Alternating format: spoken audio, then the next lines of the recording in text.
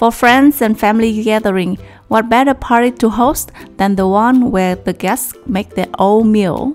That's one of the perks of hot pot, the communal meal where the guests will do their own dipping and dunking while sitting around a big bubbling pot of fragrant broth. Today, I will share with you several great ideas and recipes for hot pot that will definitely wow your guests, but will also save you a lot of time. So enjoy yourself! Oh yeah! Helen's recipes.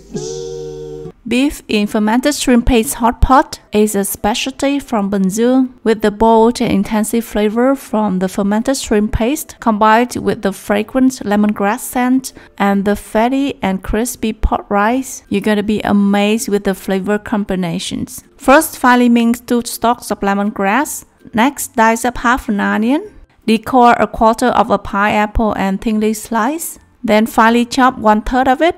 100 grams of pork lard cut into small dices. Cook the diced pork fat in a clay pot for about 10 minutes, occasionally stirring until they release the liquid fat and becomes crispy. Transfer the pork rice into a small bowl. Into the remaining pork fat in the clay pot, add the minced lemongrass and diced onion and saute until fragrant.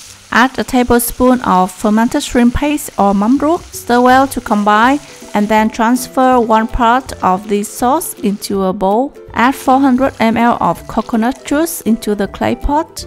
Also add the pineapple slices, bring to a boil and then season with a teaspoon of sugar. Half a teaspoon of salt and a teaspoon of stock powder. Skim up the foam, then add chili slices and the pork rice. For the sauce, squeeze out the juice from the chopped pineapple and combine with the sauce we reserved earlier. Add the chopped pineapple, some minced chilies. You will serve this with some thinly sliced beef and a platter of fresh herbs. Place the bubbling hot pot in the center of your table. To serve, let the guests dip the beef into the hot pot. Remove when the beef is no longer pink and roll it with fresh herbs in a piece of rice paper. Then dip into that amazing tasty sauce. Wow, it's packed with flavors, so fresh and tasty. Next recipe is vinegar hot pot, where we will dip tuna instead of beef. Dip into the sweet and sour hot pot. The tuna will be cooked medium rare, turn so soft and tender. Combine with the fresh herbs in a roll and dip into anchovy fish sauce. This unique hot pot recipe is really to die for. Peel the green banana and cut into slices. Also thinly slice some green starfruit. Soak in a bowl of salted water to prevent darkening. Cut onion into slices. Also cut cucumber into long slices. Thinly slice a quarter of a pineapple. Finely chop half of it to make the dipping sauce.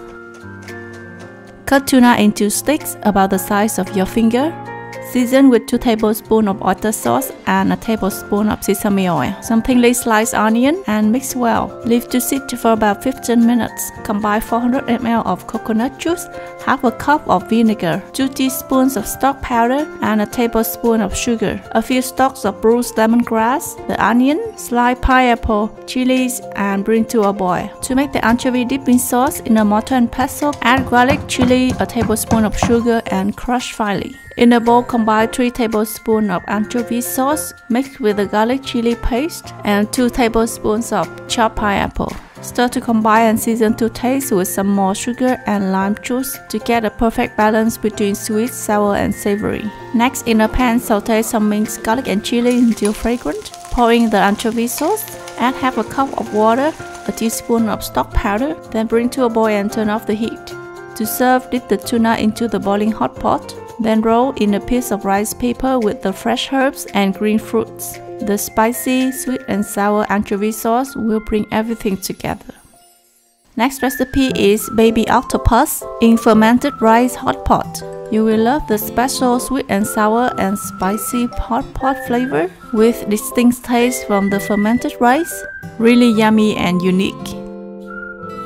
Remove the innards of the baby octopus, then rub with salt and cooking oil. Rinse well and repeat for 2 to 3 times to remove the smell. Roll up a few perilla leaves and cut into 5 strips. Finally mince some lemongrass and cut a few stalks in half. In a pan, saute some minced garlic, lemongrass, and chilies until fragrant. Next, combine half a cup of fermented rice, or mẻ in Vietnamese, with 500 ml of water. Stir well, then strain. Discard the fibrous part. Pour the fermented rice water into a clay pot and bring to a boil. Add lemongrass and a tablespoon of fermented shrimp sauce or mắm tôm, a teaspoon stock powder, a teaspoon of sugar, and a teaspoon of MSG.